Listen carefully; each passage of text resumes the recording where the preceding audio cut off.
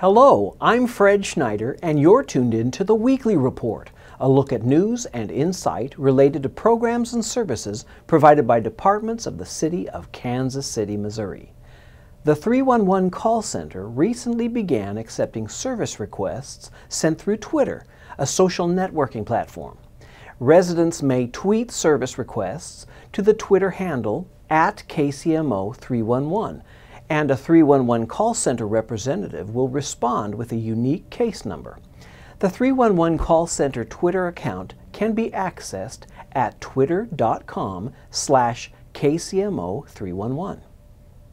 With springtime arriving, now may be a good time to get an energy audit of your home. EnergyWorks KC is a program that provides residents and businesses with individualized and economical energy efficiency upgrade recommendations. To learn more, visit kcmo.org/EWKC. Now let's check in with some of our city departments for information and insight.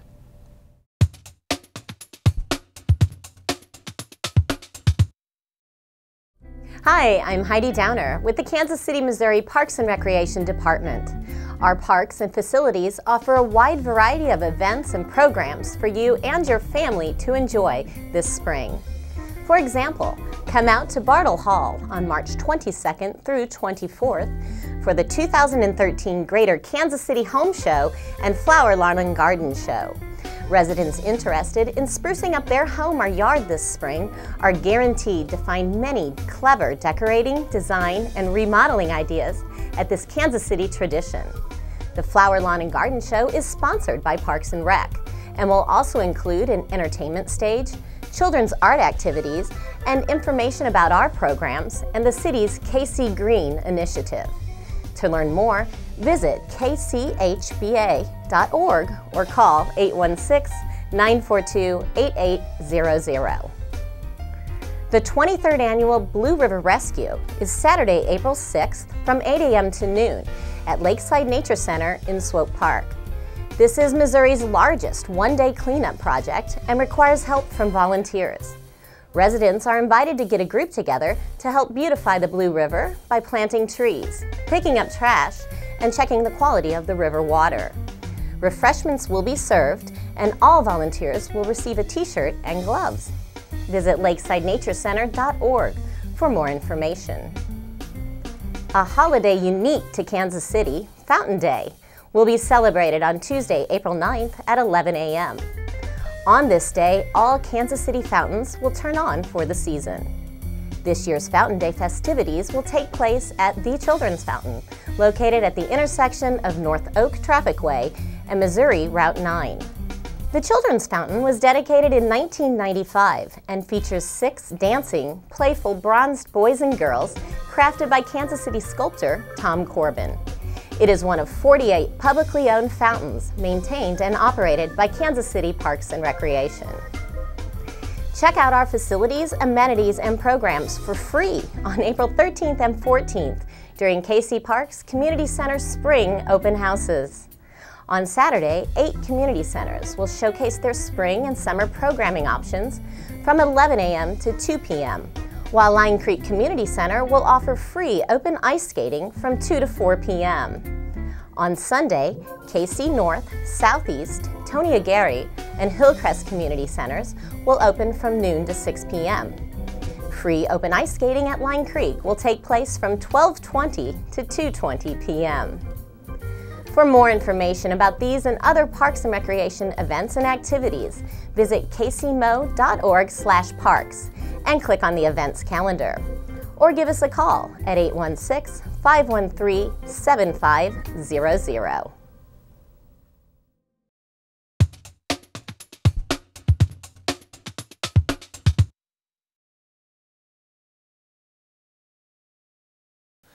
The Health Department's Tobacco Use Prevention Program has resources available for those ready to quit. Some of the first steps you should take when you're thinking about quitting smoking are making a list of the reasons why you choose to quit smoking. Some of the other ideas are making a list of your triggers and what time of day and the occasions that you smoke. This may lead to you discovering some of your barriers when you're thinking about quitting smoking. The next thing you should do is plan a quit date. Write it on the calendar, talk to your family, your coworkers, your friends about your quit date. Have them support you and encourage you in that decision. The next thing you should try, or the next thing you should do, is talk to your family physician if you plan on using some medications to help you with the withdrawal symptoms.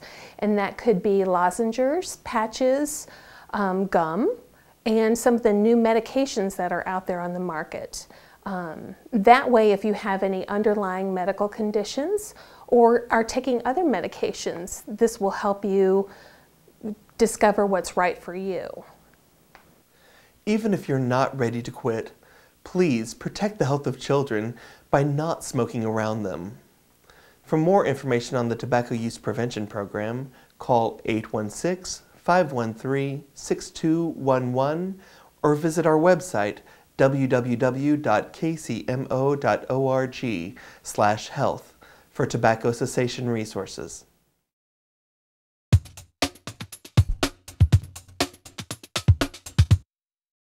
Welcome to Envision Arts and Culture KC. I want to be sure this city is meeting your cultural needs because you, the citizens of Kansas City, stand to gain the most from the local arts and culture scene. I invite you to be part of Envision ACKC and to help shape the city's cultural future. KC has a distinguished arts heritage. We are the birthplace of jazz and the home to musicians such as Count Basie, Charlie Parker, and Mary Lou Williams. Walt Disney attended the Art Institute and created Mickey Mouse here in his first studio. Thomas Hart Benton taught and painted here. This heritage is impressive, but Kansas City's future is even brighter. $1.5 billion has recently been invested in our major cultural institutions. Stakeholders are considering plans for a downtown arts campus. And our city boasts vibrant arts districts in the Crossroads and 18th and Vine. So now we need to create a plan to take the arts to that next level. We know arts are important to you. Nearly half of Kansas City's residents support the performing arts through their attendance at events, monetary donations, or through other outlets. Because of that dedication, total arts participation and spending are much higher here than the national average. We recognize that the arts have even more to offer our city, and we want to know your thoughts. So please visit envisionackc.org for more information and ways to connect. And now, a few words from the chair of the Mayor's Task Force for the Arts, Mike Burke. The Mayor's Task Force for the Arts is designed to address the need for a public aspect to the development and promotion of our city's cultural framework, and to enhance Kansas City's reputation as America's creative crossroads. The work of this task force and resulting report will create a path for the city to move forward to deeper engagement with the citizens of Kansas City that will make the arts more purposeful, rewarding, and meaningful for our community. Our outreach campaign, Envision ACKC, is truly about you. The arts can play a greater role in our city and in developing our neighborhoods, creating jobs, and enriching our children's lives. We need your ideas to help make this possible. Ultimately, this is about what the arts can do for our city, Kansas City, and what Kansas City can do for the arts. Please sign up at envisionackc.com and tell us what you think. We're listening. What do we mean by arts and culture? We used to think of the arts as a pyramid with the symphony, opera, and ballet on top, and pop music and television on the bottom. We now see the arts as a level playing field with each expression occupying a different place, all important, all valuable. All art forms and cultural expressions are included. Artists and other creative individuals are at the center. So what are we planning about? Envision ACKC is interested in strengthening the role of arts and culture in neighborhoods, urban revitalization and placemaking, job creation, youth development, education, and promoting Kansas City as a national cultural center. So get involved. Go to envisionackc.org and contribute your ideas and see the ideas of others as we all work together to create a new future for the arts and culture of Kansas City, Missouri.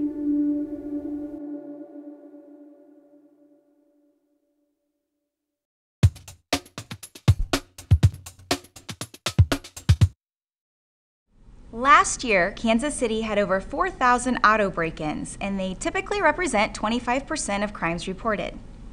But there's a simple thing you can do to lower the risk of becoming a victim. Put your junk in your trunk. Phones, laptops, GPS units, iPads, anything of value that can be seen lying in your car is an invitation for a break-in. Most likely, a thief won't break into a vehicle unless there's something to steal. Forgetting to place your items out of sight could cost you, as Katrin Hoyser, owner of a Fair restaurant, can attest. I left a bag that was of no value. It was my kid's bag with books in it in the back seat. Didn't think about putting it away, and somebody felt like they needed to break the glass and take it.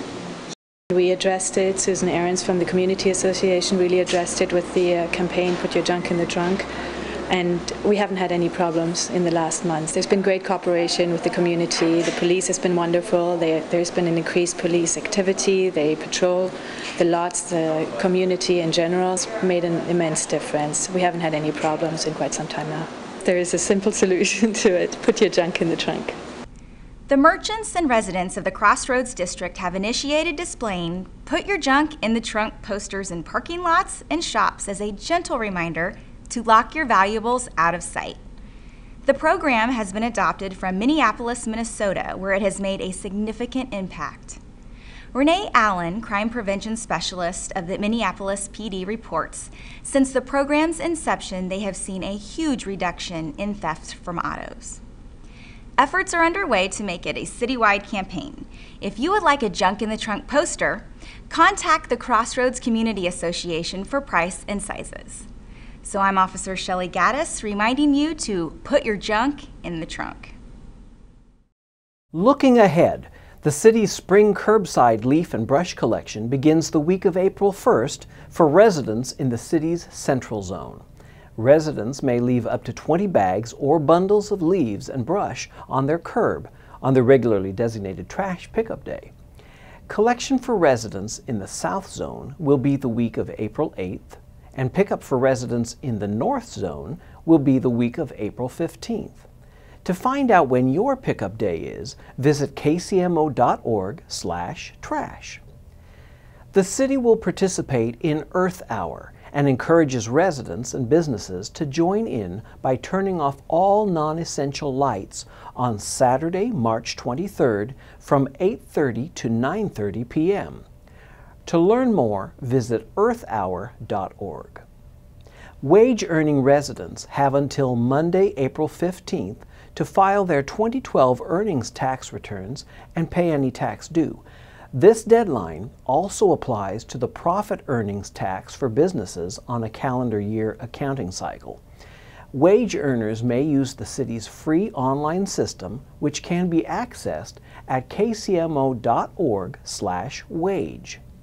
Although the Revenue Division has mailed a postcard to residents with instructions on using the online system, taxpayers who prefer to mail in tax returns can download forms online at kcmo.org/finance or call the Revenue Division at 816-513-1120. For more information about this or any of today's stories, please log on to kcmo.org, scroll to the bottom right-hand corner, and click on the Weekly Report for links. That does it for this edition of the Weekly Report. I'm Fred Schneider. Have a great week.